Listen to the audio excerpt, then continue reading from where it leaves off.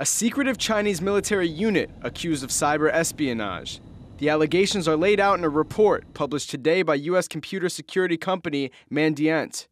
The Chinese regime was quick to deny the allegations, claiming itself was a victim of cyber espionage as well.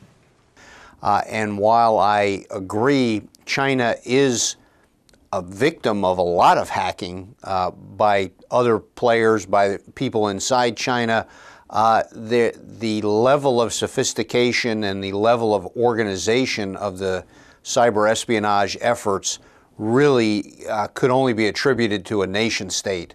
And in this case, it's China. So they're quite extensive cyber espionage efforts. Mandiant's 60-page report said it tracked over 140 attacks since 2006. 90% was tracked back to the Pudong District in Shanghai, near a 12-story White Office tower. It's the headquarters of the People's Liberation Army Unit 61398. There is little official evidence that Unit 61398 exists, yet intelligence suggests its prime purpose is computer espionage. Mandiant said it believed the unit has carried out sustained attacks on a wide range of industries mainly located in the United States. The attacks stole hundreds of terabytes of data. Mandiant says the information ranges from details on mergers and acquisitions, negotiation strategies, to the emails of senior employees. U.S. officials have complained to China in the past about state-sanctioned trade secret theft. It is believed that copyright infringements have cost U.S. companies billions in revenue.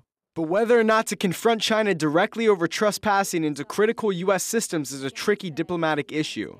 The United States Department of Defense has made a very general statement that a cyber attack would be considered an act of war, but they very consciously did not define in very strict terms what would be a cyber attack.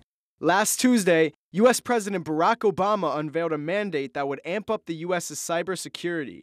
The executive order covered national defense systems as well as private companies vital to the U.S. economy.